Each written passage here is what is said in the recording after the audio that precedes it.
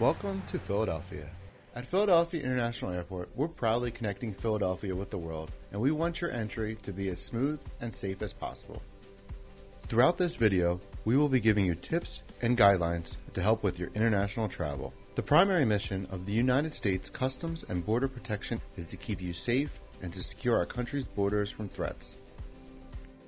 One way that the CBP does this is through innovative new technology that helps simplify processing international travelers and lessens wait times.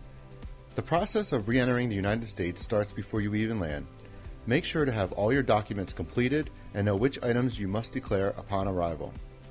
While still sitting on the plane, the process may include filling out the proper paper documents or readying your mobile passport for inspection in customs. There will be more information about the mobile passport app and other ways to expedite your entry later in this video. Upon exiting the plane, make sure to have your travel documents out and ready for inspection. As you enter the customs area, there will be signs and an attendant that will show you the correct place to line up. There are a few choices, so be ready to move in the right direction.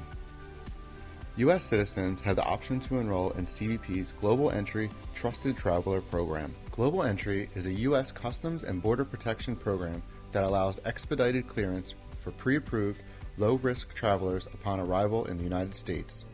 Global Entry members enter the United States through automatic kiosks, which you will find in the customs area at PHL.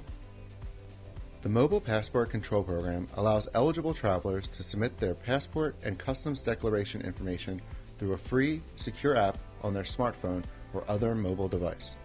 The use of MPC streamlines the traveler's entry process into the United States by reducing passport control inspection time and overall wait time. Others arriving into the United States, including U.S. citizens and returning ESTA and visa holders, will be directed to the appropriate queue for inspection by an officer. There will be bilingual passenger assistance staff members here and throughout the process to guide you. Once you clear a customs officer, grab your bag from the baggage carousel, even if you have a connecting flight. Important to remember, if you have food or other items to declare, you must enter the Food and Agricultural checkpoint before exiting. Once completely cleared and with your bags, exit the customs area to leave the airport for Philadelphia or follow signs for your connecting transfer flight. If you have a connecting flight, please follow signs to check in and recheck your bags. This will be to the right after leaving customs. Please note, you will need to go through the check-in and TSA security process again to re-enter the airport's secure side for your transfer.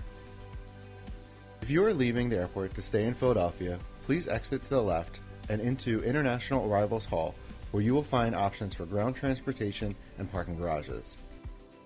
Remember these travel tips. Plan ahead. Have your documents ready before leaving the plane. Understand the whole process of re-entering the United States. Make sure to declare all food, gifts, medications, currency, and other monetary instruments of $10,000 or above.